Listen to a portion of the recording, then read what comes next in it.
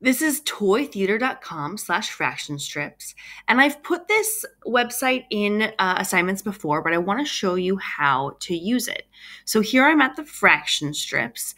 I can click on the strip I want to use. So here's a hole and drag it up here. And then when I'm done with it, I can put it back.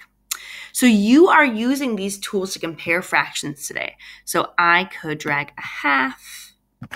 And then to compare size, I can put a third on top of that and see what I notice. Which is bigger? Which is smaller? I can also drag several fractions. Let's see. I want to see 2/3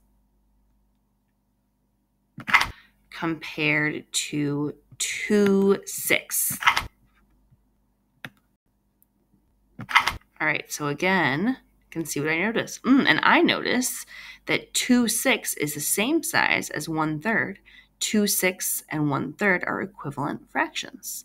Now, these are the fraction strips, but you can also use the fraction circles. So click over there. Now, I want to see what I was just looking at. I'm going to do a third. Here's the 2/3, and then I want to put those 2/6 in there. Oh, wow. And this makes a whole because the 2/6 is equal to 1/3. Interesting. All right, so I hope you have fun using this tool today.